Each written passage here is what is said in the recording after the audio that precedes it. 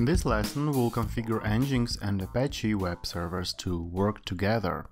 This tandem distributes resources between two servers. One, Nginx, works as a front end and is responsible for serving the static content to visitors, such as images, pure HTML, JavaScript, and other types of static files, and everything else.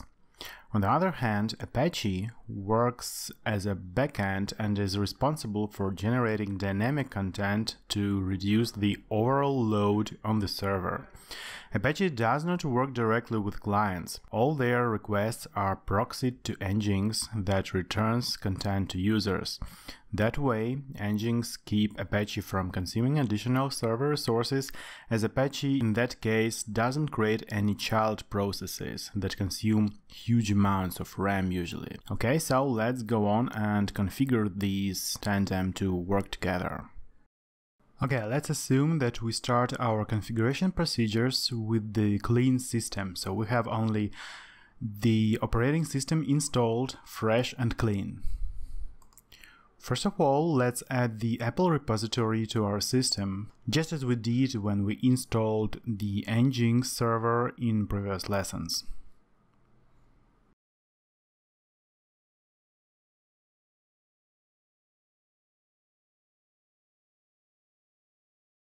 After that, run yum update, and we update all the packages that are available for our system. The whole process takes about 2, 3 or 5 minutes, depends on your system, and I'll cut it out for you. After that, let's go on and install the Apache, the mariadb-server, and PHP. And also I want to add some additional packages, which is PHP Accelerator, MC, and Nano.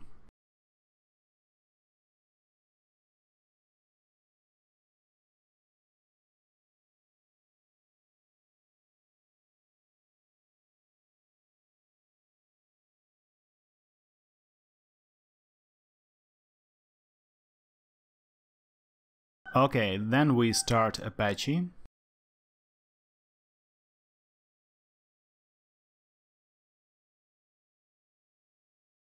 And now let's quickly test the Apache installation by just visiting the public IP address of our server.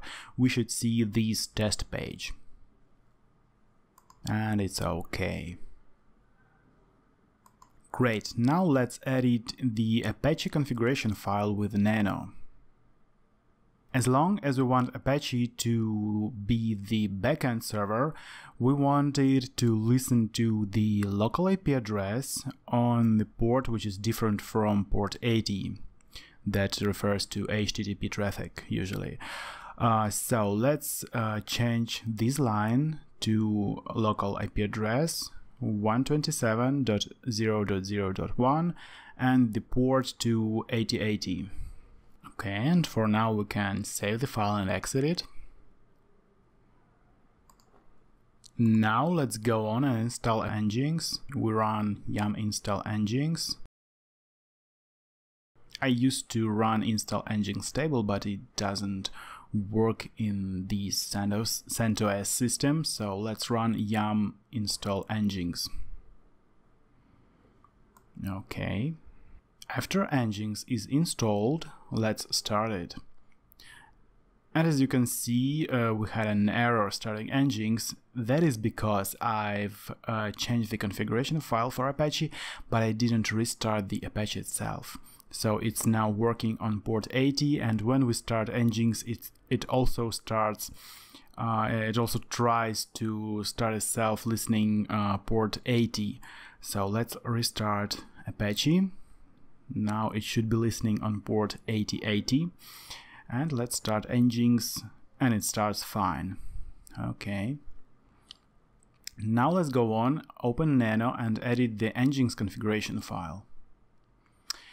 What we want to change here is, first of all, we change the user to Apache just to make our configuration procedures a lot shorter.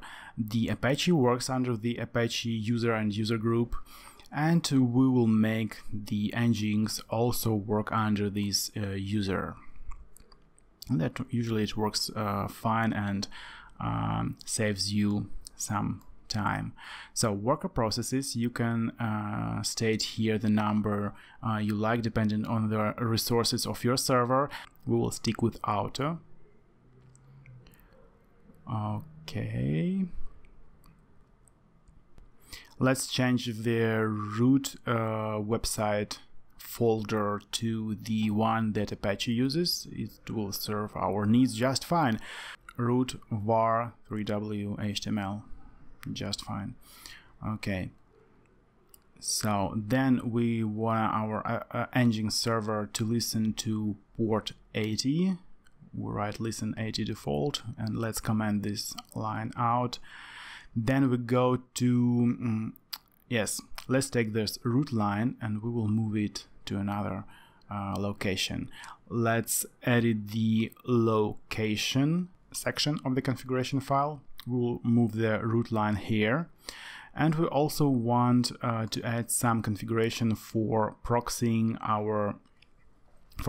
the dynamic content to Apache. You can just take these lines from the dummy configuration file that is included in the additional materials of this lecture. And also all the configurations and commands that we run here and that we edit in this lesson will be available in the archive that will be added to this lesson as additional materials. So just go on and download them. Okay, so add these proxy lines. Great. What we want to do next is we want to go to conf.d subdirectory in Nginx directory, and we want to create the file proxy.conf.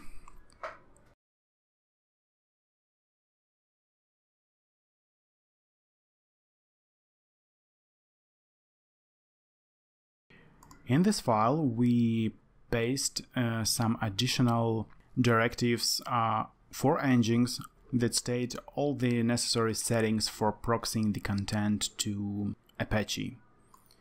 So you just go on, paste it, and save this file and exit it. Okay. So the next step is we want to create the test website content to test our servers. So first of all, let's create the dummy HTML file.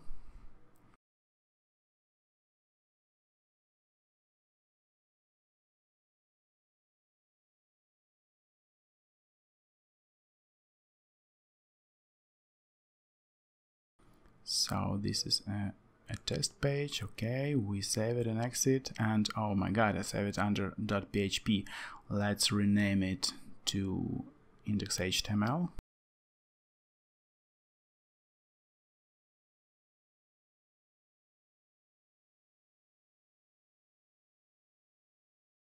Fine. And the next one will be the dummy PHP file. For dummy PHP file, let's add here the PHP info function, as always.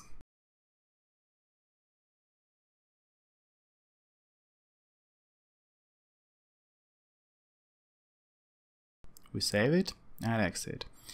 We also wanna change the access mode for the PHP file for it to become executable. And now let's restart both the Apache and the Nginx.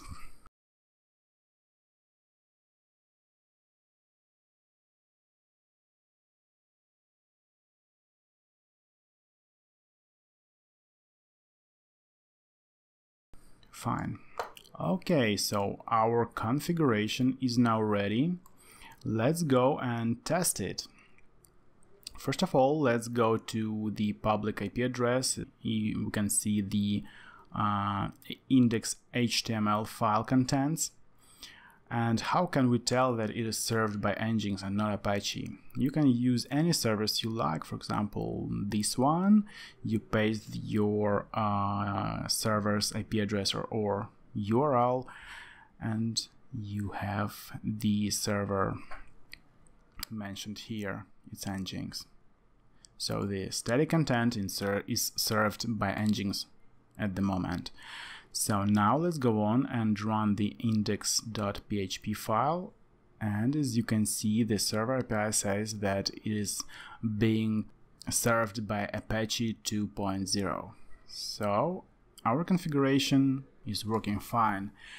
Surely you want to go on and read carefully the documentation if you want to use this setup for production, and maybe tune some of the settings that they will be suitable for your needs. But in this lesson, I just wanted to show you how to set up the basic configuration for Nginx as a web server and a first proxy for Apache on CentOS operating system, so that you can take this tutorial, read some documentation, and make your production server work as you want it to.